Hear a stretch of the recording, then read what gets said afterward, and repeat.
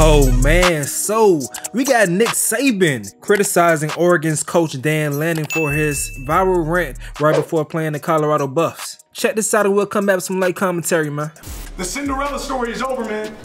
Right? They're fighting for clicks, we're fighting for wins. There's a difference, right? There's a difference, right? This game ain't gonna be played in Hollywood, it's gonna be played on the grass, right? It's gonna be played on the grass. I understand what Dan Lanning was trying to say, and it was probably good for his team to hear in some ways, but it probably wasn't good for everybody else to hear.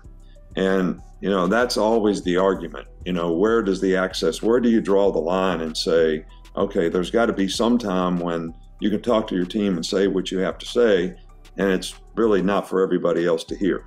We don't know if Dan wanted it out or not, Coach Dan wanted it out or not. We have not heard from him. There's some people that say, yeah, he wanted that out. That's why he was actually his good side. People are saying that was actually his good side. That's why they put it out there. But my first instinct, as soon as I heard it, I was like, I wish I didn't get a chance to see. Like, that's him talking to his. Is that a conversation between who? Media and coach? Like, when's that decision made on if that goes out, especially in this modern world? Well, in the modern world, I think you can use the media to send a message to your team. I don't think you need to do that right before the game. I mean, that's something you do on Monday when you talk to the press or whatever, and you want to get a message out there because your team's going to hear that message. So you can reinforce it in a team meeting, but you want everybody to be thinking that way. And sometimes you want your fans to think that way too, so that rat poison doesn't get to them.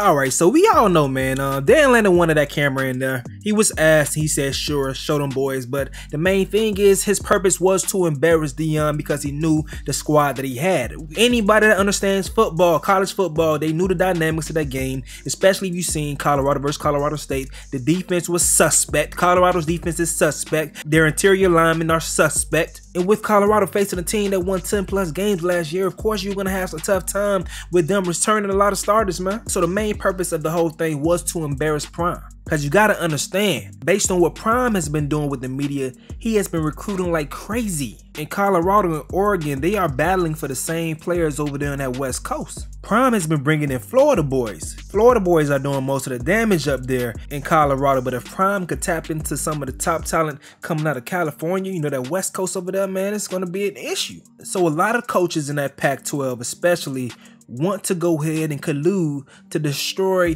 Prime, especially in the media where young recruits are watching, and he wants to put his charisma up against Prime, man. That's what he's doing. But other than that, do you agree with Nick Saban, or do you understand what Dan Lanning is doing to compete with Prime? Of course, he ain't as cool as that boy, but he got to do something. Got to do something. Because like that boy say, the Colorado Buffs are coming. But let me know what y'all think in the comment section below. I'm going to go ahead and get up out of here, though. Yo.